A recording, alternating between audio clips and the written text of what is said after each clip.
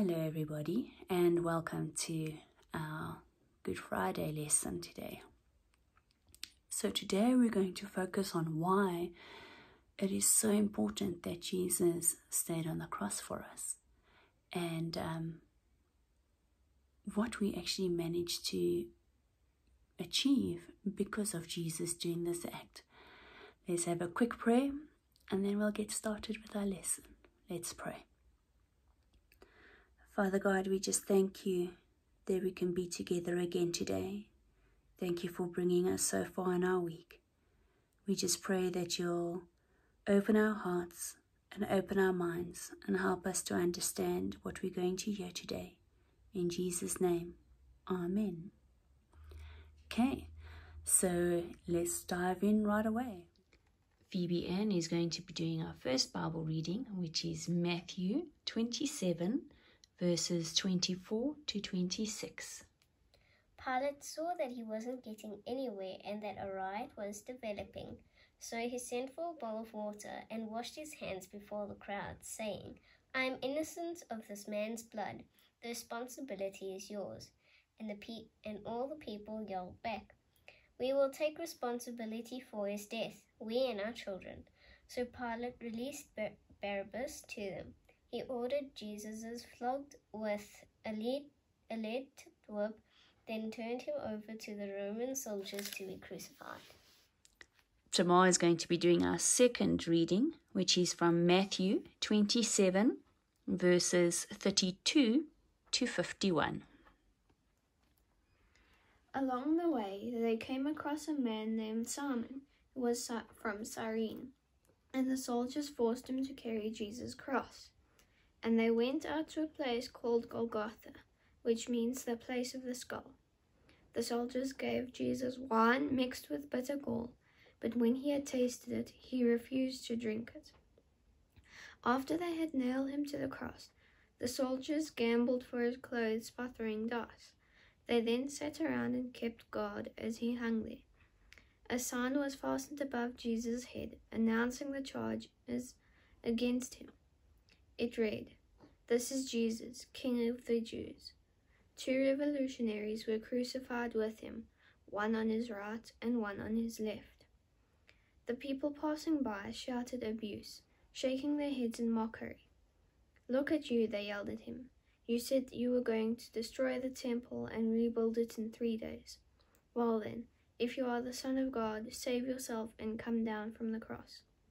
The leading priests, the teachers of religious law, and the elders also mocked Jesus. "He saved others," they scoffed, "but he can't save himself. So he is the King of Israel, is he? Let him come down from the cross right now and we will believe in him. He trusted God, so let God rescue him now if he wants him. For he said, 'I am the Son of God.'" Even the revolutionaries who were crucified with him ridiculed him in the same way. At noon, darkness fell across the whole land until 3 o'clock. At about 3 o'clock, Jesus called out with a loud voice, "Eli, Eli, lema sabachthani," which means, my God, why have you abandoned me?" Some of the bystanders misunderstood and thought he was calling for the prophet Elijah. One of them ran and filled a sponge with sour wine, holding it up to him on a reed stick so that he could drink. But the rest said, "Wait, let's see whether Elijah comes to save him." Then Jesus shouted out again, and he released his spirit. At that moment, the curtain in the sanctuary of the temple was torn in two, from top to bottom. The earth shook, and rocks split apart. Thanks, girls, for those awesome readings. So, as we heard, Jesus had a great deal of weight on his shoulders, literally because of the cross that he was carrying. And he actually even had help from Simon to help carry his cross. And then later on, the weight of all of our sins on his shoulders. And if you can remember, sin and God do not mix. That is why Jesus felt like as if God had forsaken him, even though God never, ever left Jesus, not for a second. Just like he will never, ever leave you even for a second. When we sin, we push God away from us, even if it's just a little bit at a time. The way to stop that from happening is when we ask for forgiveness, when we realize we've done something wrong. And Jesus helped make that easier. He helped connecting to God that much easier than what it was before he was there. Because we can go through Jesus' blood and pray to God directly. In the Old Testament, people thought that they had to go into the temple and a priest had to go and speak to God for him. Now, with that curtain tearing wide open and the ground breaking open, Jesus proved that you do not need a priest to go and talk to God. You can do it yourself. But at the same time, he did feel incredibly lonely, incredibly hurt for those few hours on that hill on the cross. So he understands when we feel hurt, when we feel lonely. So you are not alone, ever. And God understands that a little bit better as well now with us, because he experienced the same thing when Jesus died on the cross. So what we need to remember now is that we need to be thankful for that refreshing blood that Jesus cleansed us with. That he had the heart that loved us so much that he stayed on that cross. And he managed to take all of our sin when he died away from us. That is why it is so important that we celebrate this Good Friday, to remember the time that Jesus had on the cross, so that we can be reminded that we are not alone, and that even though we are Christians, we are going to have tough spots in our life, but God is always there. He will always, always love us and protect us. We just need to be able to remember that when we do something bad or sinful, that we need to ask for forgiveness. So what we are needing today is some wood glue, some colouring materials, whether they be crayons, cokies or paint, and 6 little pieces of stick, and obviously something that you can work on so that you don't make a mess on your work surface. So yes, if you guys, and then what we're going to do is, of these sticks, we are going to colour them into specific colours.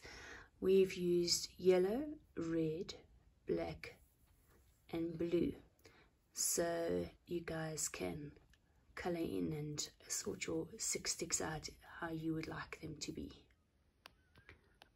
Alrighty-o. Okay, so what we've done to start our craft is stick the 2 red pieces together to make the shape of a cross, because Jesus bled for our sins and died on the cross for us. And we've got a little heart there because he loved us so much. Now, as you can see, Jesus is all alone. There's no one there, or so it seems. God was with him, but he felt alone. Now with us, we're going to be a little bit different. We have Jesus already, which is why it's so important that we celebrate that he's on the cross. So if we want Jesus to save us, what we can do is put our sins at the foot of the cross. So we've colored our sins black, and we're putting our sins at the foot of the cross. Okay. So now, what else that we benefit from, because Jesus did this so many years ago for us, is that we managed to get the Holy Spirit with us. And if we ask the Holy Spirit to help us. The Holy Spirit guides us and leads us with the help and direction of Jesus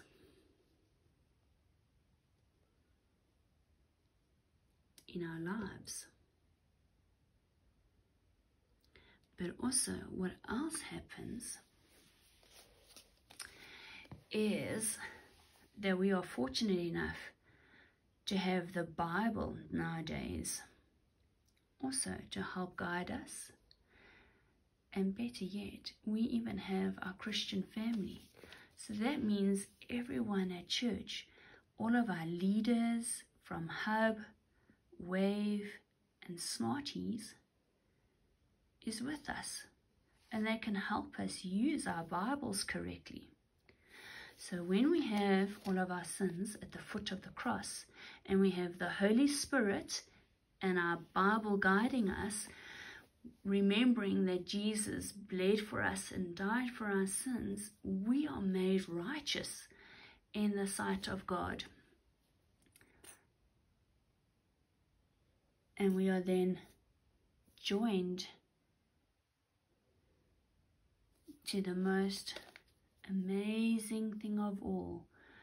We are made righteous and we get put right with God. So Jesus dying on the cross helped make us from sinful people to righteous people with the help of the Holy Spirit and our Bible and our Christian families. So that's why it is so important that Jesus was alone on the cross for us on that day, so that we could be saved and our hearts can be made pure with God. Let's just let this dry and we will later on show you what it looks like all together. So when your crosses are done, you can either have them propped up, so you can use one of your extra sticks as a prop, and you can put your cross frame on a desk or on the windowsill or on a shelf that's somewhere in your room that will make you remember where you are right now in thankfulness for Jesus dying on the cross. Or you can put a little loop on it like we did, where we can hang it up into our windows next year for Easter time, or on our door frame. So when someone comes into our house, they can see that we are thankful for the cross and that Jesus hung there on the cross for us. Or if it's easier, you have it stuck down on a piece of paper, and the piece of paper becomes your frame, and you can put that piece of paper on the fridge, so that every day when you go into the kitchen and you open up that fridge, you see the cross and you realize the importance of what Jesus has done to you on this amazing Good Friday. But the story gets even better, and that you'll have to wait for Sunday for. So tune in, and hopefully the craft that we all get to do with our mums and dads will be a yummy one and an exciting one. So please, let's just take a moment to thank God for everything He's done for us on the cross. Let's pray. Father God, thank you for dying on the cross. Thank you for having the strength to staying there for us. Father God, we just pray that you will wash us whiter than snow. Help us to open our hearts to you so that we can be blessed by you. Help us to be able to go and tell our friends what an amazing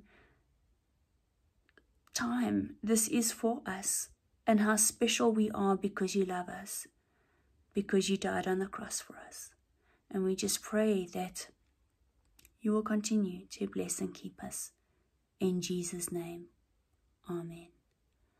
So we will see you guys on Sunday and have something exciting to do. Be blessed.